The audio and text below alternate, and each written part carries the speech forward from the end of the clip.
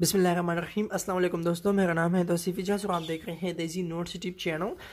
तो guys software engineering part 2 के notes जो है वो कंटिन्यू है। आज हम लेक्चर नंबर 2 का पार्ट 4 देखेंगे, जिसमें हम बात करेंगे क्लासिफिकेशन ऑफ रिक्वायरमेंट्स के बारे में। ठीक है, तो गाइस लास्ट लेक्चर में हम बात कर चुके थे 4 स्टेजेस ऑफ रिक्वायरमेंट इंजीनियरिंग। इस लेक्चर में रिक्वायरमेंट्स की क्लासिफिकेशन करेंगे।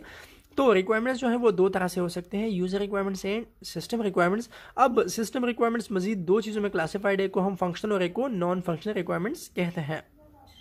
सो गाइस लेक्चर शुरू करने से पहले आपसे रिक्वेस्ट करना चाहता हूं कि अगर आपने अभी तक हमारा चैनल सब्सक्राइब नहीं किया तो प्लीज सब्सक्राइब करें और बेल आइकन को भी जरूर दबाइएगा। ठीक है, तो गाइस शुरू करते हैं क्लासिफिकेशन ऑफ रिक्वायरमेंट से।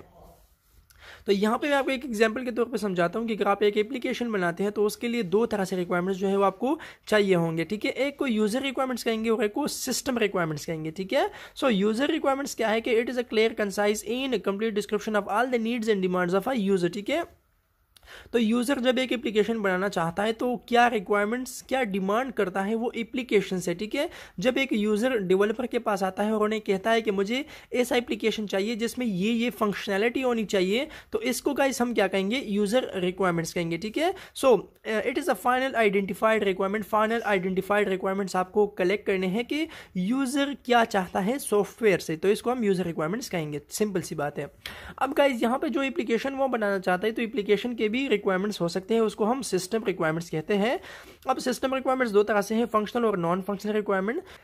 जी गाइस, तो शुरू करते हैं फंक्शनल रिक्वायरमेंट से। तो these are a particular software feature या function that enable a user to accomplish a certain task. ठीक है, तो गाइस सर्टेन टास्क वही फंक्शन होते हैं जो यूजर ने डिमांड किए होते हैं। मतलब जब यूजर डेवलपर के पास जाता है और कहता है कि मुझे ये चीजें चाहिए, तो उन रिक्वायरमेंट्स को सिस्टम में रिप्रेजेंट करने के लिए कुछ टर्म्स यूज होते हैं, जिस तरह फंक्शन है, बिहेवियर है या आउटपुट ऑफ द सॉफ्टवेयर। ठीक है, तो गाइस फंक्शन को परफॉर्म करने के लिए कौन सी चीजें रिक्वायर्ड है तो उसको हम फंक्शनल रिक्वायरमेंट का नाम देते हैं। ठीक है, तो फंक्शन को परफॉर्म करने के लिए क्या क्या चीजें रिक्वायर्ड है, तो कुछ मैंने यहाँ पे लेके कि इट में include the following. So detail on data entry, मतलब डेटाबेस होगा या डेटा लोकली आप एंटर करेंगे, कहाँ से डेटा आपने एंटर करना है सॉफ्टवेयर में।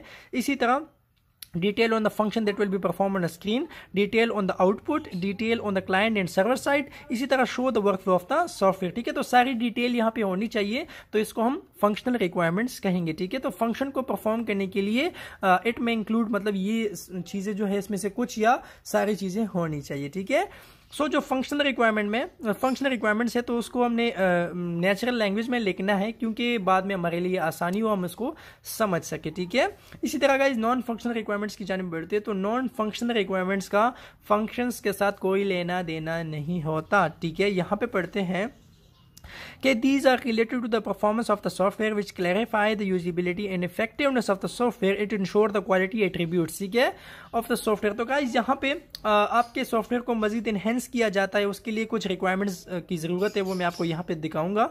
तो यहाँ पे जो नॉन फंक्शनल रिक्वायरमेंट्स है उनका फंक्शंस के साथ कोई भी लेना देना नहीं है, बल्कि आपके एप्लीकेशन की परफॉर्मेंस को बेहतर करने के लिए या यूजिबिलिटी बेहतर करने के लिए इसको लेके जाते हैं। ठीक है, तो यहाँ पे कौन से रिक्वायरमेंट्स हो सकते हैं, तो फर्स्ट ऑफ ऑल क्या है, यूजिबिलिटी। यूजिबिलिटी बेसिकली आपका यूजर इंटरफेस है कि कितना जल्दी जो यूजर है जो आपके एप्लीकेशन को देख रहा है, तो कितना जल्दी वो आपकी एप्लीकेशन को यूटिलाइज करेगा और अपना टास्क जो है परफॉर्म करेगा। ठीक है, कितना अट्रैक्टिव आपने बनाया हुआ है अपना यूजर इंटरफेस। सो इसको हम क्या नाम देते हैं, usability. So the ability to understand the software to perform a certain task is called usability. ठीक है, तो इसको सिंपल सी बात है कि आपने यूजर इंटरफेस किस तरह बनाया है। ठीक है, क्या वो सिंपल है, क्या वो कॉम्प्लेक्स है। जी गाइस, तो रिलायबिलिटी होनी चाहिए, मतलब ये है कि it referred that the application will be executed without any failure for a certain period of time. ठीक है, तो गाइस लॉन्ग टाइम के लिए या कुछ खास वक्त के लिए, सर्टेन पीरियड ऑफ टाइम के लिए आपके एप्लीकेशन में कोई भी एरर नहीं आना चाहिए, कोई भी फेलियर नहीं आना चाहिए, तो इसको हम कहेंगे रिलायबिलिटी। ठीक है, तो गाइस इसी तरह सिक्योरिटी भी होनी चाहिए। Security is the main and important factor in the software.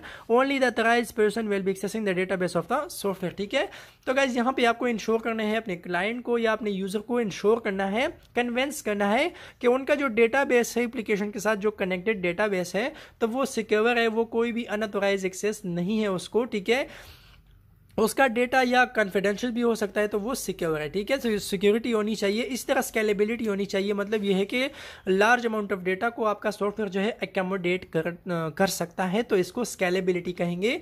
अब सपोज कीजिए आपने फेसबुक में अकाउंट बनाया है, फेसबुक में आप मजीद मतलब अपलोड्स करते हैं, डेली आप कुछ ना कुछ अपलोड करते हैं, तो जितना आपकी मर्जी आप अपलोड कर सकते हैं। तो इसका मतलब क्या हुआ कि फेसबुक जो है वो स्केलेबल है, ठीक है, स्केलेबिलिटी उसमें मौजूद है। इसी तरह का इस परफॉर्मेंस जो है या वो एबिलिटी होनी चाहिए, मतलब कि आपका जो आपने जितने भी आपके फंक्शंस है या आपके टास्क हैं तो वो कितने टाइम में परफॉर्म होंगे। तो यहाँ पे क्या है कि how quickly each function of the software is performed shows the viability of the software, ठीक है। तो गाइज इसी तरह मेंटेनेबिलिटी भी होनी चाहिए। जो हमारे पास डेवलपिंग है, तो जो डेवलपमेंट हमने की है तो वो हम इस तरह करेंगे जिसमें बाद में एकमोडेशन हो, जिसमें बाद में हम चेंजेस कर सके, ठीक है। अगर हम चेंजेस नहीं कर सकेंगे तो यहाँ पे मेंटेनेबिलिटी नहीं होगी, ठीक है। सो डेवलपिंग इन एप्लीकेशन या software in such A way that एकमोडेट changes in the for the next time या फ्यूचर में आप चेंजेस उसमें कर सकेंगे, ठीक है। तो इसको हम क्या कहेंगे, मेंटेनेबिलिटी कहेंगे।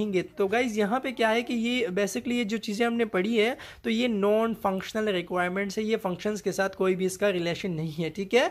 तो गाइज आज के लिए बस इतना ही, मिलते हैं नई वीडियो के साथ। इस वीडियो को लाइक करना, चैनल को सब्सक्राइब करना। अल्लाह हाफिज़।